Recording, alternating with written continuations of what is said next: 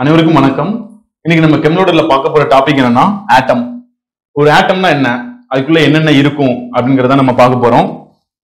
First வந்து இந்த ஆட்டம்ங்கிறது வந்து ஒரு கிரீக் வேர்டு. இந்த கிரீக் வேர்டுக்கு என்ன மீனிங்னா இன்டிவிசிபிள், அதாவது அதுக்கு மேல அதை பிரிக்க முடியாது அப்படின்னு சொன்னாங்க. அதுக்கப்புறம் இந்த சயின்டிஸ்ட் என்ன சொன்னாங்க, இல்ல ஒரு ஆட்டம் வந்து பிரிக்க முடியும் அப்படின்னு சொல்லிட்டு மூணா பிரிச்சாங்க. ஒரு ஆட்டம் எடுத்துக்கிட்டோம்னா அதுல சப்அட்டாமிக் பார்ட்டிகிள் அப்படின்பாங்க. ஒரு நியூட்ரான், புரோட்டான், எலக்ட்ரான் இது எல்லாமே இருக்கும். இதுக்கப்புறம் ஒரு சயின்டிஸ்ட் என்ன சொன்னாங்க, நியூட்ரானை பிரிச்சு நியூட்ரான்ல என்னென்ன இருக்கு, புரோட்டானை பிரிச்சு புரோட்டான்ல என்ன இருக்கு, எலக்ட்ரானை பிரிச்சு எலக்ட்ரான்ல என்னென்ன இருக்கு அப்படின்னு சொன்னாங்க. சோ வந்து நம்ம அது வந்து ரொம்ப டீப்பா பிசிக்ஸ்ல போயிடும். நம்ம வந்து இப்போ கெமிஸ்ட்ரி பாக்குறதுனால நம்ம இந்த மூணு கான்செப்டை நம்ம இம்பார்ட்டன்ஸ் கொடுத்து நம்ம பார்க்கலாம். இப்போ வந்து ஒரு ஆட்டம் எடுத்துக்கிட்டோம் அப்படின்னா, ஒரு ஆட்டம்ல இது வந்து அந்த ஆட்டமோட சுற்றுவட்ட பாதை, இது நடுவுல இருக்குல்ல, இது வந்து நியூக்ளியஸ் அப்படின்பாங்க. நியூக்ளியஸ்னா அணுக்கரு. அந்த அணுக்கருக்குள்ளதான் நியூட்ரானும் புரோட்டானும் இருக்கும்.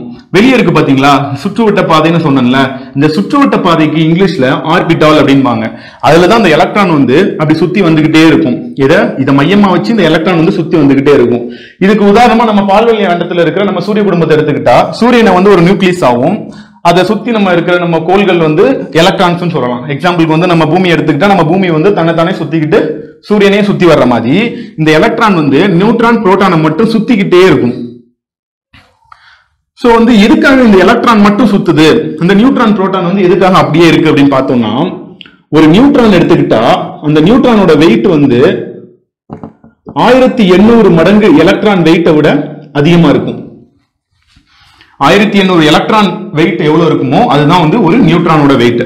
அதே மாதிரி புரோட்டான் பார்த்துக்கிட்டோம்னா இதுவும் ஒரு 1800 மடங்கு எலக்ட்ரானோட வெயிட்டை விட அதிகமா இருக்கும்.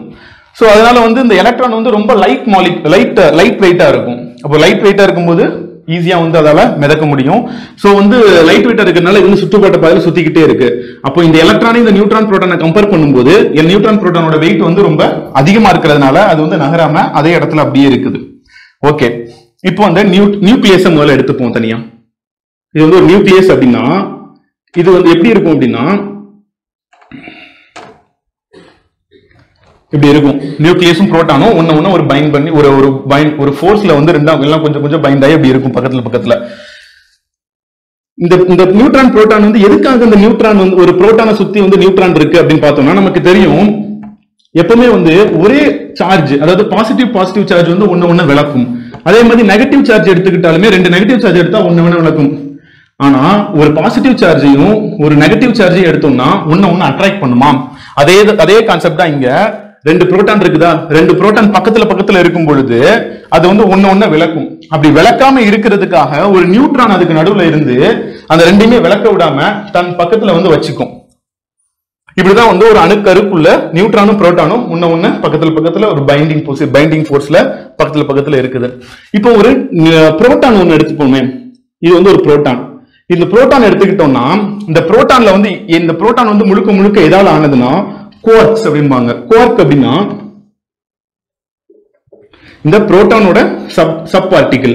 இந்த குவார்க் அண்ட் குளூவான்ஸ் சொல்லுவாங்க. இந்த குவார்க் அண்ட் குளூவான்ஸால் ஆனதுதான் இந்த புரோட்டான்ஸ் அண்ட் நியூட்ரான்ஸ். இந்த குவார்க் இருக்குல்ல, இந்த குவார்க் வந்து ஒரு எலக்ட்ரிக் ஃபீல்ட்ல ஒரு எலக்ட்ரானோட வைக்கும் பொழுது இந்த குவார்க் என்ன பண்ணும் அப்படின்னா எலக்ட்ரானுக்கு ஆப்போசிட் டைரக்ஷன்ல வந்து மூவ் ஆகும். அப்படி எலக்ட்ரானுக்கு ஆப்போசிட் டைரக்ஷன்ல மூவ் ஆகுது. அதோட சார்ஜ் எப்படி இருக்கும் அப்படின்னு பார்த்தோம்னா எலக்ட்ரானோட சார்ஜ்ல 2 மடங்கு அதிகமா இருக்கும். அதே மாதிரி எலக்ட்ரானுக்கு ஆப்போசிட்ல போறதுனால நம்ம இதை வந்து பாசிட்டிவ் அப்படின்னு மென்ஷன் பண்றோம். சோ இதோட சார்ஜ் வந்து எப்படி இருக்கும்னா பாசிட்டிவ் 2/3. இந்த குவார்க்லயே வந்து நிறைய வெரைட்டிஸ் இருக்கு, நிறைய டைப்ஸ் இருக்கு. நிறைய டைப்ஸ்ல வந்து அப் குவார்க், டவுன் குவார்க், அப்புறம் வந்து சாம் Quark, top Quark, bottom Quark அப்படின்னு நிறைய இருக்கு. நம்ம வந்து இந்த நியூக்ளியஸ் எதால ஃபார்ம் ஆகுதுன்னு பார்த்தா ரெண்டு தான். ஒன்னு அப் குவார்க்கும் இன்னொன்னு வந்து டவுன் குவார்க் மட்டும்தான் வந்து இந்த புரோட்டானை வந்து நமக்கு உருவாக்குது. இந்த அப் குவார்க்கோட சார்ஜ் மட்டும்தான் +2/3. இந்த டவுன் குவார்க்கோட சார்ஜ் வந்து எப்படி இருக்கும்னா -1/3 இருக்கும். இது வந்து இந்த டவுன் குவார்க் வந்து ஒரு எலக்ட்ரிக் ஃபீல்ட்ல வைக்கும் பொழுது அந்த எலக்ட்ரானுக்கு எந்த பொசிஷன்ல போகுதோ அதே பொசிஷன்ல அதே டைரக்ஷன்ல மூவ் ஆகிக்கிட்டே இருக்கும். சோ அதோட சார்ஜ் எவ்வளவு இருக்குன்னு பார்த்தோம்னா எலக்ட்ரான்ல 1/3 இருக்கும். எலக்ட்ரானோட ஒரே திசையில போறதுனால நம்ம அது நெகட்டிவ் அப்படின்னு சொல்றோம். இந்த குவார்க் வந்து எப்படி இருக்கும் அப்படின்னா, சரி இந்த புரோட்டான்ஸ் எடுத்துக்கிட்டோம்னா, இது ஒரு புரோட்டான் எப்படி இருக்கும்னா, 2 அப் குவார்க்காலையும் ஒரு டவுன் குவார்க்காலையும் இருக்கும். நம்ம எப்பவும் பார்த்துக்கிட்டோம், இந்த இதுலயுமே வந்து பாசிட்டிவ் நெகட்டிவ் சார்ஜஸ் இருக்கிறதுனால பாசிட்டிவ் நெகட்டிவ் சார்ஜ் இருக்கு. அதே மாதிரி பாசிட்டிவ் சார்ஜ் இருக்குது. சோ ரெண்டு ஒண்ணு ரிப்பல் பண்ணுமா? சோ அந்த ரிப்பல்ஷனை குறைக்கிறதுக்கு என்ன பண்றாங்கன்னா, இந்த குளூகான்ஸ் வந்து உள்ள போய் உட்கார்ந்துகிறது. இந்த குளூகான்ஸ் வந்து என்னதுன்னா ஒரு ஃபோர்ஸ், ஜஸ்ட் ஒரு ஃபோர்ஸ் தான். இந்த ஃபோர்ஸுக்கு வந்து என்னன்னா மாஸே கிடையாது, மாஸ்லெஸ், நோ மாஸ். குளூவான்ஸுக்கு வந்து மாஸே கிடையாது. அதனால ஒரு புரோட்டான் எடுத்துக்கிட்டோம்னா அதுல எவ்வளவு குளூவான்ஸ் இருக்கு அப்படிங்கறத நம்மளால பிரெடிக்ட் பண்ண முடியாது, ஏன்னா அதுக்கு மாஸ் சுத்தமா கிடையாது. சோ வந்து 2 அப் குவார்க்காலையும் ஒரு டவுன் குவார்க்காலையும் ஆனதுதான் ஒரு புரோட்டான். இப்போ வந்து அப் குவார்க் இருக்குல்ல, அப் குவார்க்கோட சார்ஜ் எவ்வளவுன்னு பார்த்தோம்னா +2/3. இது வந்து 2 அப் குவார்க்காலையும் ஒரு டவுன் குவார்க்காலையும் ஆனதா. சோ 2 அப் குவார்க்கான சார்ஜ் போடுறோம், அதுக்கப்புறம் ஒரு டவுன் குவார்க்குக்கு ஒரு சார்ஜ் போடுறோம். இது வந்து நம்ம இப்படி எழுதலாமா, 2 + 2 - 1/3 எழுதுனா 2 + 2 4 -1 3, 3/3 இருக்கும். இப்போ இதை டிவைட் பண்ணா +1. இதனாலதான் வந்து புரோட்டானுக்கு என்ன சொல்றாங்க அப்படின்னா, பாசிட்டிவ் சார்ஜ்ல இந்த புரோட்டானை மென்ஷன் பண்றாங்க. அதே மாதிரி ஒரு நியூட்ரான் எடுத்துக்கிட்டோம் அப்படின்னா, இந்த நியூட்ரான் எப்படி இருக்கும்னா அப்படியே புரோட்டானுக்கு ஆப்போசிட்டா இருக்கும். 2 டவுன் குவார்க்காலையும் ஒரு அப் குவார்க்காலையும் இருக்கும். இதோட ரிப்பல்ஷனை குறைக்கிறதுக்காக குளூவான்ஸ் வந்து ஒரு ஃபோர்ஸ்ல ரெண்டே எல்லாத்தையும் இந்த சார்ஜ்ல இருக்கிறது வந்து பிடிச்சிட்டு உட்கார்ந்துருக்கும். இதுலயும் வந்து எவ்வளவு குளூவான்ஸ் இருக்கு அப்படிங்கறத நம்மளால சொல்ல முடியாது. இப்போ இதுல இந்த டவுன் சார்ஜுக்கான சார்ஜ் எவ்வளவுனா -1/3. 2 டவுன் குவார்க் இருக்கா, ஒரு அப் குவார்க் இருக்கு. இதை நம்ம போட்டோம்னா 3 - 1 - 1 +2 -2 + 2 0 ஆயிரும். சோ 0/3. 0 எந்த நம்பரால டிவைட் பண்ணாலுமே நமக்கு கிடைக்கக்கூடியது 0. நம்ம 0க்கு வந்து பாசிட்டிவ் சார்ஜ் போட முடியாது, நெகட்டிவ் சார்ஜும் போட முடியாது, ஏன்னா அது நியூட்ரலா இருக்கு. அதனாலதான் இதுக்கு நியூட்ரான் அப்படின்னு பேர் கொடுத்தாங்க. சரிங்களா? இப்போ வந்து எலக்ட்ரான், அந்த எலக்ட்ரான் வந்து எப்படின்னா ஃபெர்மியான்ஸ் அப்படிம்பாங்க. அந்த ஃபெர்மியான்ஸ் வந்து லெப்டான் அப்படிங்கிற ஒரு டைப்பால ஆனதுதான் வந்து இந்த எலக்ட்ரான்ஸ். எலக்ட்ரான்ஸ் எப்பவுமே வந்து நெகட்டிவ் சார்ஜ்ல இருக்கும். இப்போ வந்து நம்ம ஒரு பீரியாடிக் டேபிள் எடுத்துப்போம். இந்த பீரியாடிக் டேபிள்ல எப்படி வந்து நம்ம வந்து எவ்வளவு புரோட்டான்ஸ் இருக்கு, எவ்வளவு எலக்ட்ரான்ஸ் இருக்கு, எவ்வளவு நியூட்ரான்ஸ் இருக்கு அப்படிங்கறத பார்க்கலாம். இப்போ வந்து நம்ம ஒரு கார்பன் எடுத்துப்போம். கார்பன் 6 அண்ட் மேல வந்து 12. இப்படி வந்து உங்களோட பீரியாடிக் டேபிள்ல வந்து இப்படி ஒரு எலமெண்ட் இருக்கு அப்படின்னா இதுல எவ்வளவு புரோட்டான்ஸ் இருக்கு அப்படின்னு நம்ம பார்த்தோம்னா, கீழே இருக்கு பாத்தீங்களா இந்த 6, இதுதான் வந்து நம்பர் ஆஃப் புரோட்டான்ஸ். இதான் என்ன சொல்லுவாங்கன்னா அட்டாமிக் நம்பர் அப்படின்னு சொல்லுவாங்க. அட்டாமிக் நம்பர் அப்படிம்பாங்க. இப்போ எவ்வளவு புரோட்டான்ஸ் இருக்கோ அதுக்கு ஈக்குவலா தான் எலக்ட்ரான்ஸ் இருக்கும். ஏன்னா ஒரு பாசிட்டிவ் எவ்வளவு இருக்கோ அதுக்கேற்ற மாதிரி தான் நெகட்டிவ் சார்ஜுமே இருக்கும். சோ வந்து இந்த 12 இருக்குல்ல, இந்த 12ல எவ்வளவு எலக்ட்ரான்ஸ் இருக்குன்னா எவ்வளவு புரோட்டான்ஸ் இருக்குன்னு பார்த்தோம்னா எவ்வளவு எலக்ட்ரான்ஸ் இருக்குன்னு தெரிஞ்சிடும்.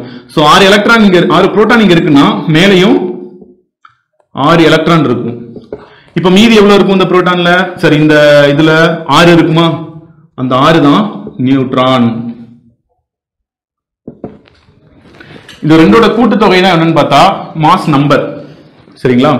இப்போ இந்த ஒரு ஆட்டம் எடுத்துக்கிட்டோம்னா அந்த ஆட்டம்ல வந்து சரி அதுக்கு முன்னாடி வந்து இந்த 12 இருக்குல்ல, இதை வந்து எப்படி மென்ஷன் பண்ணுவாங்கன்னா அட்டாமிக் மாஸ் அப்படிம்பாங்க.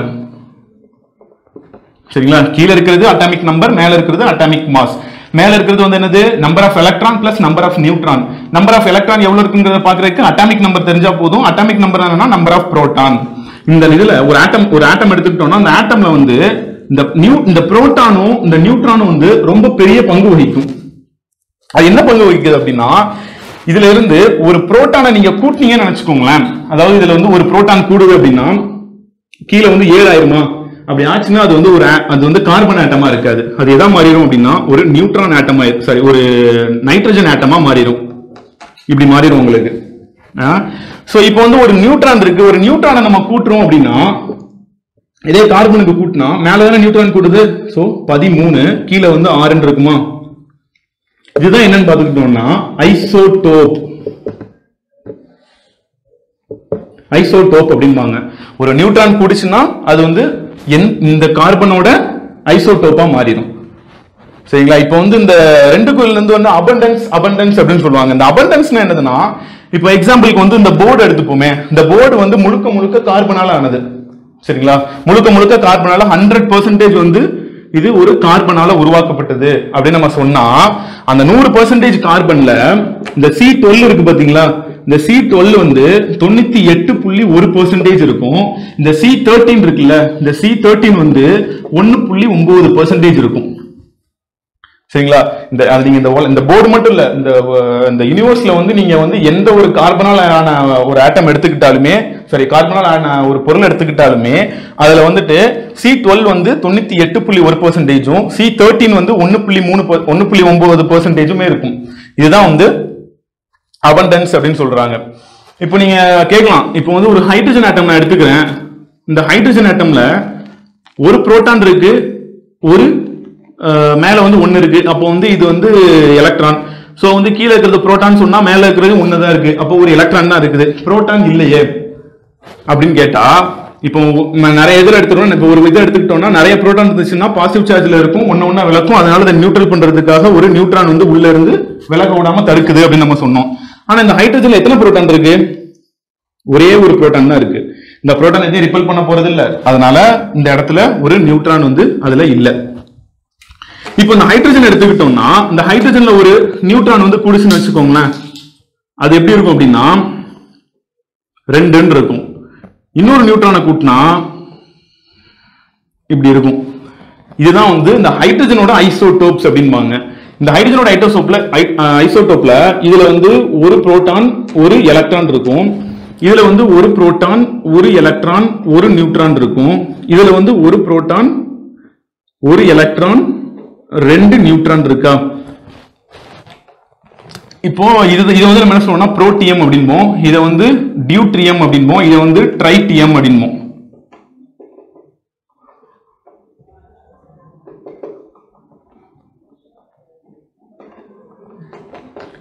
இப்போ வந்து நம்ம ஸ்ட்ரக்சர்லாம் ப்ரெடிக்ட் பண்றதுக்கு வந்து நம்ம வந்து NMRன்னு சொல்லுவோம்ல, நியூக்ளியர் மேக்னெட்டிக் ரெசனன்ஸ், அந்த இன்ஸ்ட்ருமெண்ட்டை யூஸ் பண்ணி நம்ம வந்து ஒரு காம்பவுண்டோட ஸ்ட்ரக்சரை வந்து நம்ம ப்ரெடிக்ட் பண்றோம்.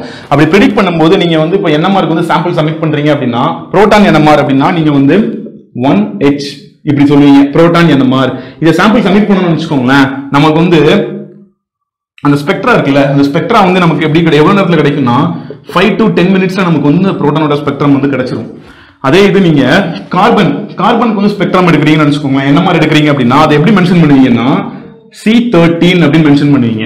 இப்போ இந்த C13 NMR ஸ்பெக்ட்ரம் நமக்கு வேணும்னா 2 மணி நேரத்துல இருந்து, அது நீங்க காம்பவுண்டோட சாம்பிளோட குவான்டிட்டியை பொறுத்து 2 மணி நேரத்துல இருந்து 10 மணி நேரம் வரைக்கும் கூட ரன் ஆகிறதுக்கு சான்சஸ் இருக்கு.